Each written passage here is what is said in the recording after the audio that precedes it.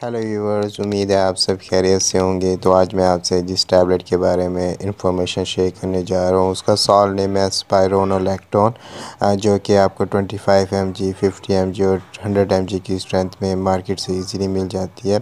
ये मार्केट में एल्डोक्टोन के नाम से आती है। ये आपको हर मेडिकल स्टोर फार्मेसी से इजीली मिल जाती है। ये एक प्रिस्क्रिप्शन ड्रग है, यानी कि डॉक्टर प्रिस्क्राइब करके देते हैं, उसके मुताबिक इसका इस्तेमाल किया जाता है। तो आज हम देखेंगे कि एल्डैक्टोन यानी स्पायरोनोलैक्टोन को किन किन चीज़ों के लिए इसका इस्तेमाल किया जाता है और इसकी डोजेज क्या रहती है, और इसका इस्तेमाल करते रहें तो कौन से ऐसे साइड इफ़ेक्ट्स हैं जो कि सामने आते हैं, और किन लोगों को इसका इस्तेमाल नहीं करना चाहिए। ये सब कुछ मैं आपको इस वीडियो में बताने जा रहा हूँ, तो मेरी वीडियो आप एंड तक ज़रूर देखिएगा। सबसे पहले आप मेरे चैनल हेल्थ एंड ड्रग्स को सब्सक्राइब कर लीजिए और बेल आइकन के बटन को दबाना बिल्कुल ना भूलिए। इससे ये होगा कि मेरी हर नई वीडियो जो कि हेल्थ एंड ड्रग्स के रिलेटेड होती है वो सबसे पहले आप तक पहुंचेगी। और मेरे फेसबुक पेज को ज़रूर लाइक कीजिए, फॉलो कीजिए। Thank you. स्पाइरोनोलैक्टोन या एल्डोक्टोन जो कि अल्डोस्टेरोन हार्मोन एंटागोनिस्ट है। ये एक ऐसा हार्मोन होता है जो कि हमारी बॉडी में सॉल्ट और वाटर को बैलेंस में रखता है, यानी कि रेगुलेट करता है। यानी अगर ये हार्मोन हमारी बॉडी में ज़्यादा हो जाए तो सॉल्ट यानी कि नमकियात और पानी का जो लेवल है हमारी बॉडी में बढ़ सकता है। तो उसको मेंटेन रखने के लिए ज़्यादातर स्पाइरोनोलैक्टोन जैसी मेडिसिन का इस्तेमाल किया जाता है।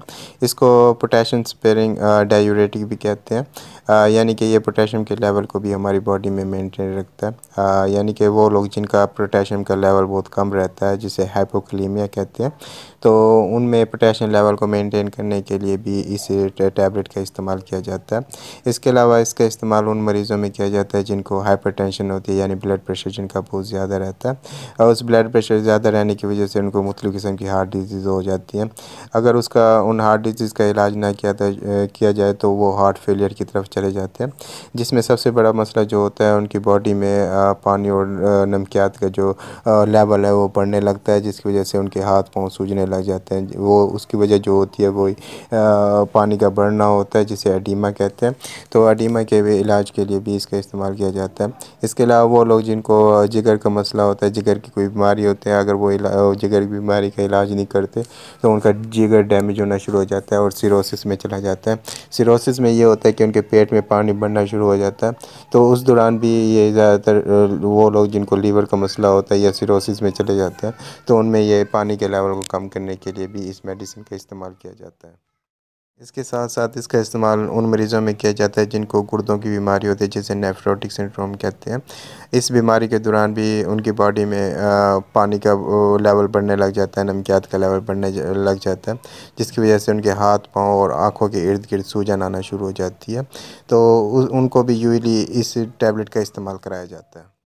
स्पाइरोनोलैक्टोन के एंटी एड्रोजेनिक इफेक्ट की वजह से इसका इस्तेमाल उन औरतों में किया जाता है जिनको हिर्सुटिज़म का मसला होता है। इसमें यह होता है कि उनके चेहरे पर मर्दों जैसे बाल आना शुरू हो जाते हैं, बॉडी पर मर्दों जैसे बाल आना शुरू हो जाते हैं, यानी गैर ज़रूरी बाल बहुत ज़्यादा आने शुरू हो जाते हैं। उन जगहों पर बाल आना शुरू हो जाते हैं जहाँ पर फीमेल में एक्सपेक्ट भी नहीं किया जाता।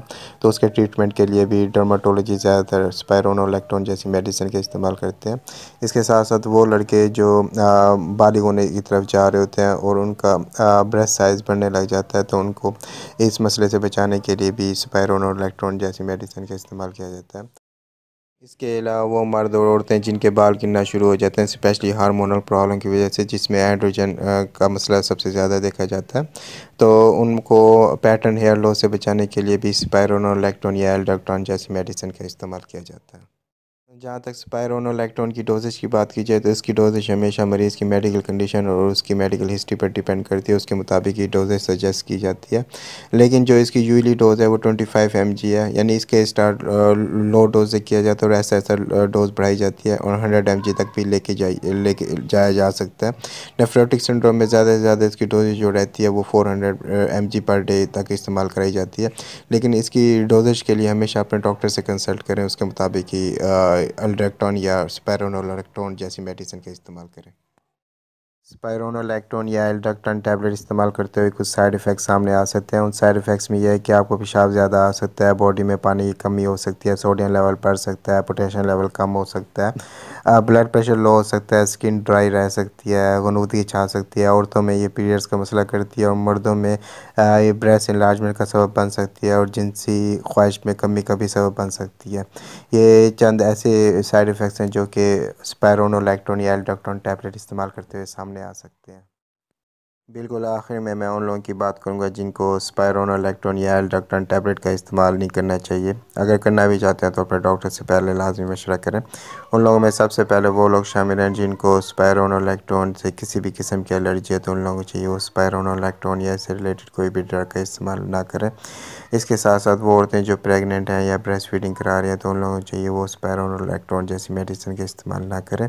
इसके साथ साथ वो लोग जिनका पोटेशियम लेवल बहुत ज़्यादा है या सोडियम लेवल बहुत कम है, तो उन लोगों को चाहिए वो स्पाइरोनोलैक्टोन जैसी मेडिसिन इस्तेमाल करने से पहले अपने डॉक्टर को लाजमी बताएं, उनको आगाह करें कि उनका पोटेशियम लेवल या सोडियम लेवल क्या है, तो उसके मुताबिक ये स्पाइरोनोलैक्टोन जैसी मेडिसिन का इस्तेमाल करें। इसके साथ साथ वो लोग जिनको गुर्दों का मसला है या जिगर की कोई बीमारी है, तो उनको चाहिए कि वो कभी भी स्पाइरोनोलैक्टोन को एज अ सेल्फ मेडिकेशन के तौर पर कभी भी इस्तेमाल ना करें, हमेशा डॉक्टर की हिदायत के मुताबिक इस्तेमाल करें।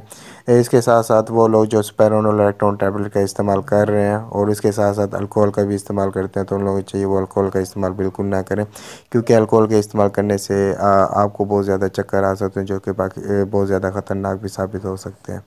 तो उम्मीद है आपको मेरी वीडियो पसंद आई होगी और मेरे चैनल को सब्सक्राइब करना बिल्कुल नहीं भूलेंगे। Thank you.